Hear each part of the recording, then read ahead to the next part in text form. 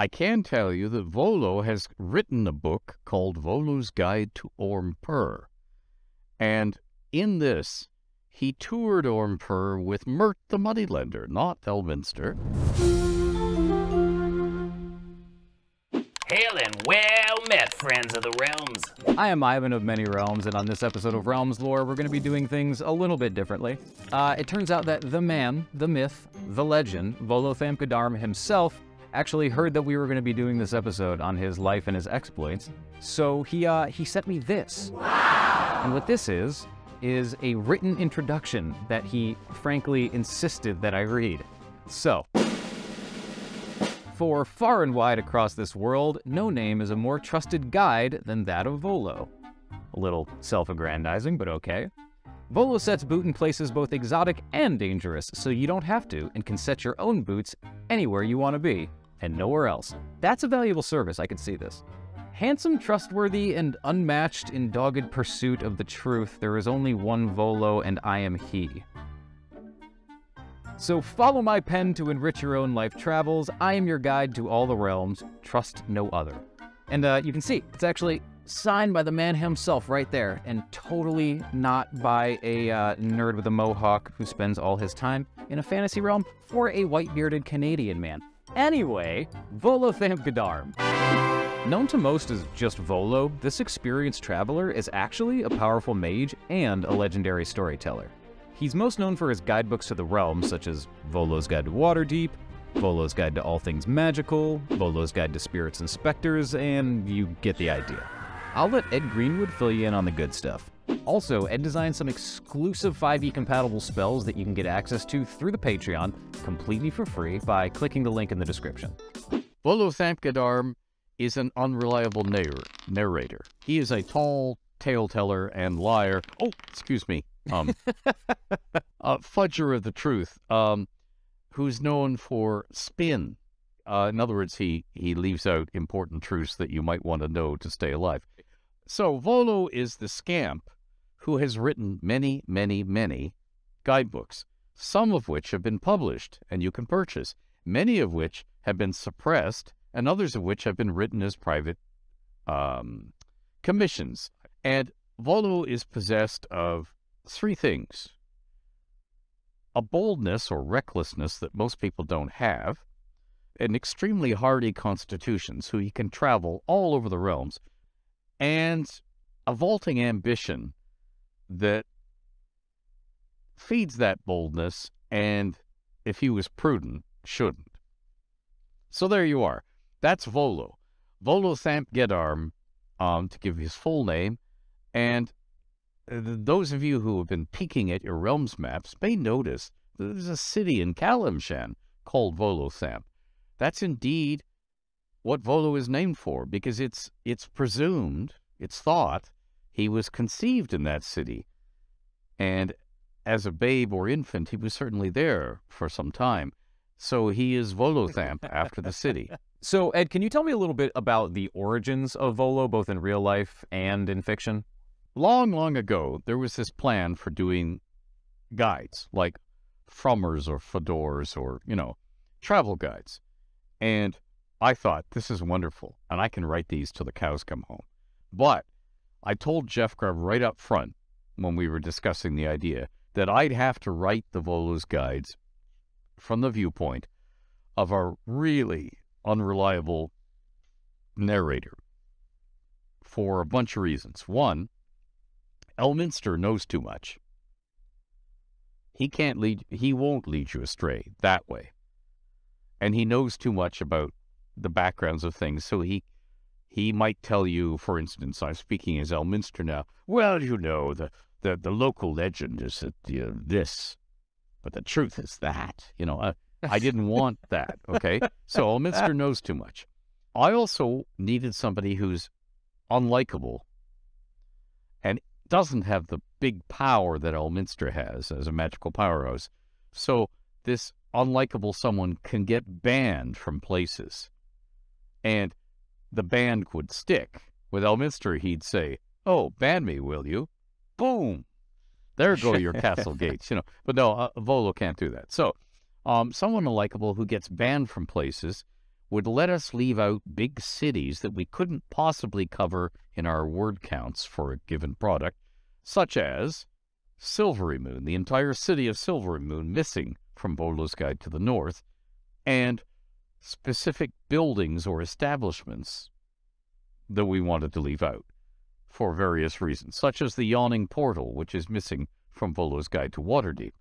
And in this case, it was missing because there were plans for a licensing thingy and a computer game and an adventure module, and they were all being done by separate teams who would not necessarily talk to the Realms team. Jeff Grubb hit upon the name Volo. Volo is named for the real-world Volo Bog in Lake County, Illinois, not far south of the then TSR headquarters in Lake Geneva, and I expanded Volo into Volothamp Geddarm. TSR artists provided the look for Volo, beginning with the cover for Volo's Guide to Waterdeep, which is a dead-on portrait of TSR artist Clyde Caldwell, painted by TSR artist Rob Rappel. I set about voicing Volo and developing his backstory and in game products and fiction, and then a series of columns eventually on the new adventures of Volo. So Volo as a character, I created. Volo as a character name, Jeff Grubb created. That's the real world outside the Realms origins. A lot of Volo's early years and career are obscured from us even today by NDAs, non-disclosure agreements, because there were plans to use him in all sorts of things. And because of that, we sort of avoid saying certain things. We do know that Volo, at times, has apprenticed under Elminster and others. We do know that he has irked Elminster and others. We know that Volo spent some time as a frog in Elminster's pool, and at other times as a stone ornament, frog and otherwise, as punishment for great transgressions, because Elminster was just so pissed off at him, to use the, that it was either blast him to kingdom come or no, I will control myself, I will be a mature old mage, and I'll just make him spend, I don't know, 18 years or 20 years or 50 years as a frog. That's actually something I would love to touch on. Can you talk about kind of the nature of Volo being so long-lived? Volo is both a weave anchor and a chosen, but unwittingly. Mystra needed to hide some of her power. If she's going to be killed and knows she's going to be killed, she has to anchor the weave. And one of the ways she anchors the weave is in things that don't move, like the Athora. And then there are mobile ones, humans and other sentient creatures, dragons and so on. It makes it much harder to destroy the weave. The weave won't collapse when Mystra dies. But there are logical weave anchors like Mystra's Chosen. Well, if you're a foe of Mystra, like, say, Shar, and you want to take something down or do destruction, you know who to gun for. But you also have, because Mystra is cunning, unlikely weave anchors like Volo. Who would be crazy enough to vest some of their power in that idiot? So you have a few of those.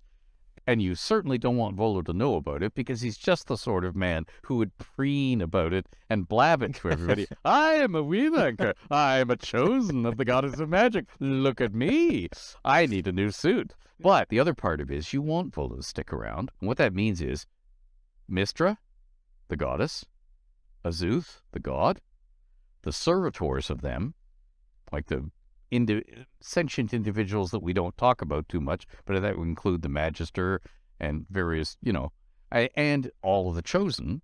They are sort of standing in as guardian angels for Volo. So when he does really stupid things, they are keeping him alive when otherwise he would pay the price. So that's another reason for Volo's longevity. So can you tell us a little bit more about what Volo might really be like, what you might not glean just from reading the Volo's guides or hearing kind of third-hand accounts of who he is? Volo is ambitious, or to put it less politely, greedy. And he's become involved in many, many business adventures to try and make money, including buying and selling urban real estate in cities up and down the Sword Coast, including Trollskull Manor, as seen in Waterdeep Dragon Heist. Volo is recklessly indiscreet in his spying and prying, often risking his neck for an exposé. his less than lawful and wholly undignified methods have made him an infamous scoundrel and scapegoat, blamed in tavern talk for far more indiscretions than he ever really accomplishes. Volo has made far more money over the years penning, printing, and selling naughty love stories, explicitly erotic, if you wanted to be less polite and more accurate, chapbooks, than he's ever seen from his Volo's guides. Volo always has a supply of these slender tomes with him, released under the pen name of Valhaleria the Vaunted, whom he won't publicly admit to being, by the way. Valhaleria's works include such best-selling titles as Nymphs in Need, bracket, of my embraces, end bracket, Shalana slides on the she-dragon's scales, and the Duchess spanks back.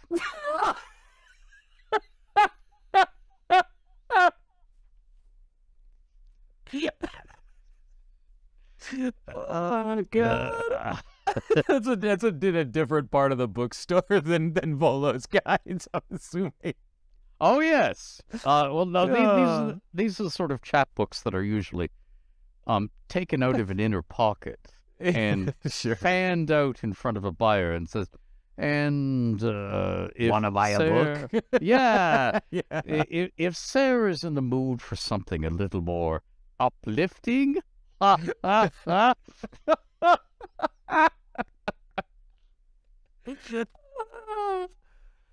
This is unacceptable, Ed.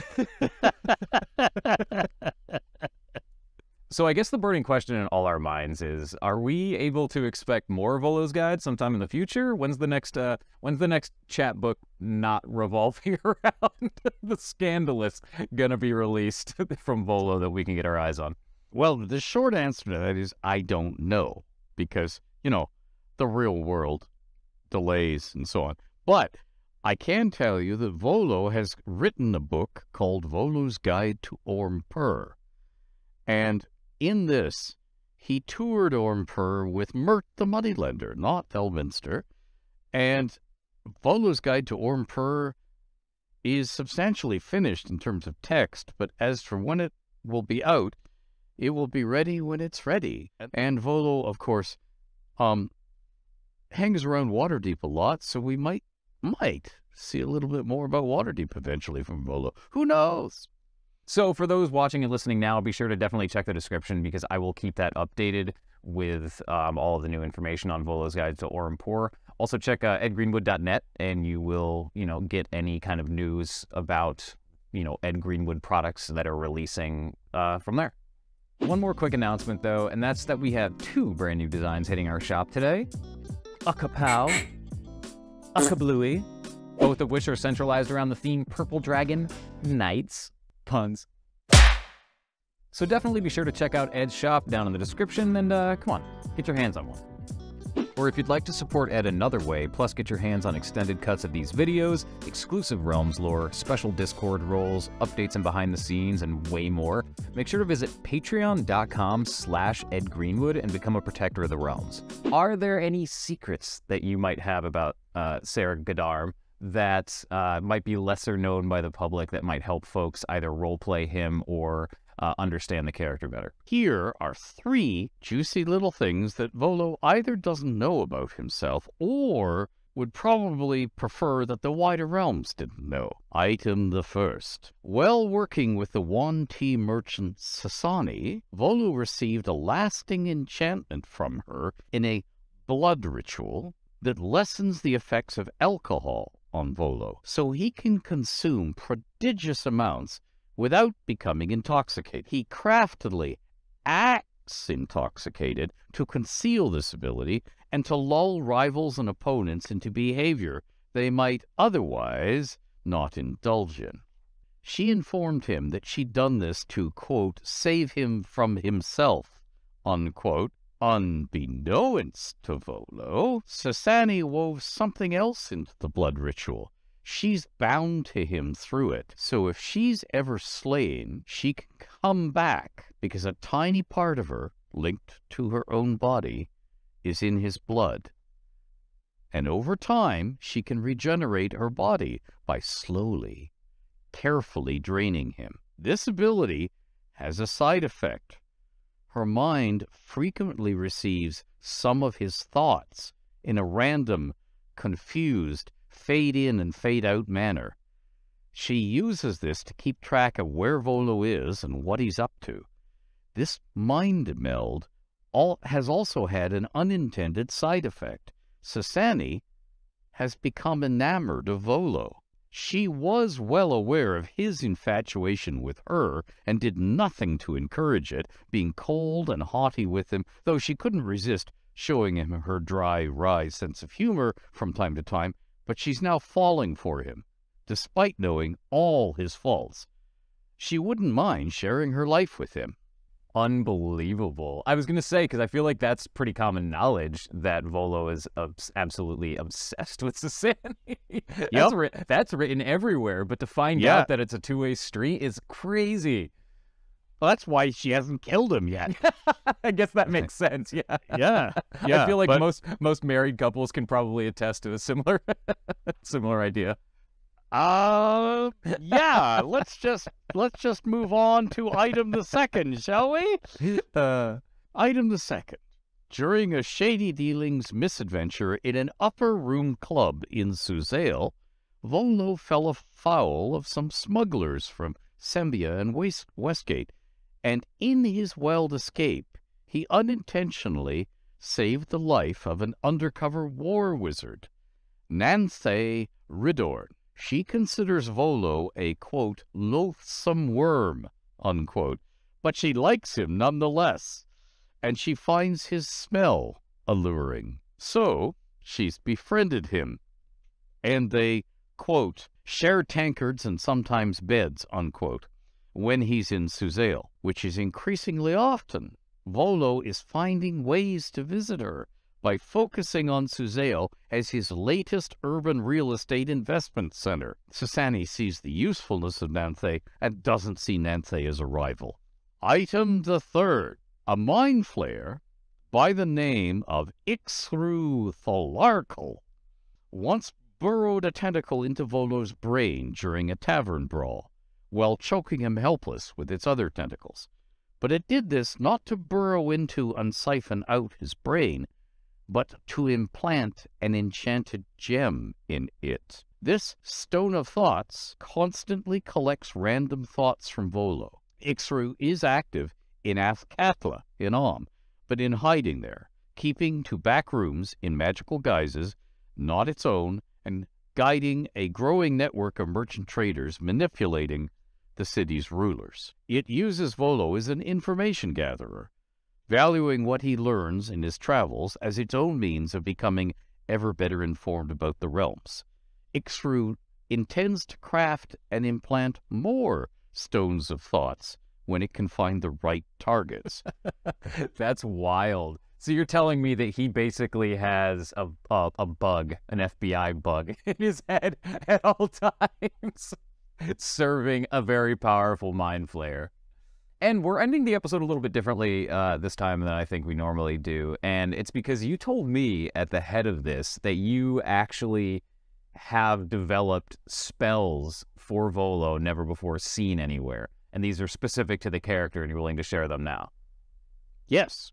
Yes, I am. So before you get started on that, by the way, we are going to include those in the description. There will be links for those so you can actually get the 5e blocks for this stuff. So after Ed's done explaining them, be sure to head down there and grab those. The first one I can tell you about is Volo's False Arcane Eye. You create a disembodied eyeball identical in appearance to your own eyeball, so you have to have at least one intact eyeball for this spell to produce any magical effect at all. And it's a solid-seeming, opaque, but it's a lure or a distraction or whatever you want to call it. So that's the cantrip. Very Volo. Very Volo. Then there's Volo's Flatus Nullifier. Oh, God, I don't know what a flatus is. Let me just let it be known that I don't know what the hell a flatus is. So I'm just as excited to hear about what this is as all of you. Okay. Fart. Okay, okay, okay.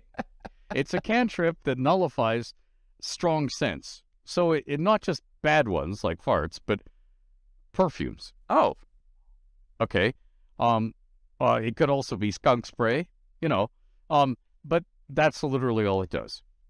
It moves with the caster for a brief period of time. Then there's another one called Volo's Soft Landing.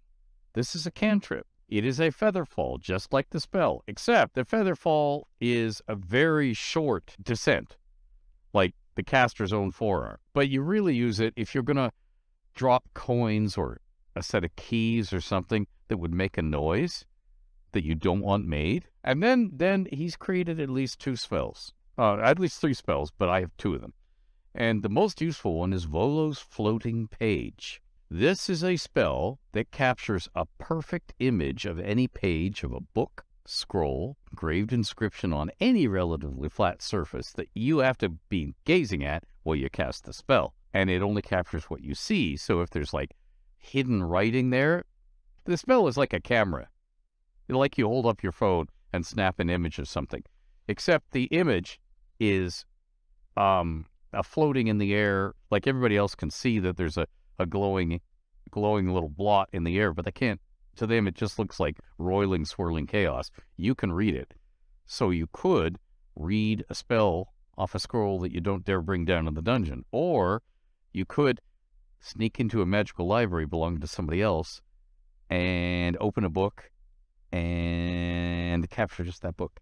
Cough, cough, see our page. Candlekeep episode. Yeah, okay. So, and then the last one is called Volo's Snatch. Again, a first-level spell. The Floating Page, by the way, is a second-level spell. This is a first-level spell, Volo's Snatch, and you pluck a single item, the size of your fist or smaller, in overall volume, that's not in the grasp of anybody. This spell doesn't have the strength to, break things off people's belts or bash open. It's something. Yeah, it's something lying there that you can sort of, and it just sort of flings it towards your hand. And you still have to make a successful dexterity check to catch whatever it is. But it's sort of like, oh, that dagger on the table, I need it in my hand right now. Yeah, that's a Volo Snatch. Yeah, okay, like Luke Skywalker in the Wampa Cave, right? Yes, yeah. And back in 2020, I was writing a Twitter lore reply, and I'm going to quote myself: "Naked fleeing Volo once used this to garner a wardrobe, frilly lingerie, while racing through a shop after a husband came home earlier than anticipated. I left that out of a manuscript for reasons of good taste that escape me now."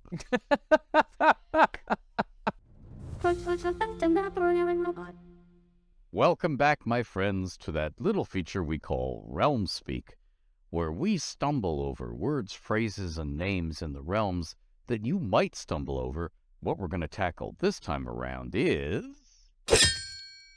Yuan-ti, one of the serpentine races, the Yuan-ti, spelled Y-U-A-N-T-I.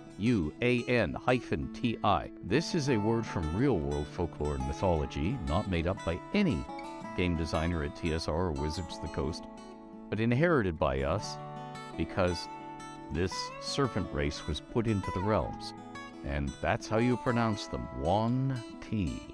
Yuan-ti. Yuan-ti. So if you're trying to remember how to pronounce them, they're very wanty. That causing Volo pain and discomfort was the only lesson that Volo would learn. Otherwise, Volo would say, "Ah, I got away with it again," and go right merrily on doing it. So that was one of them. The other thing that really matters to Elminster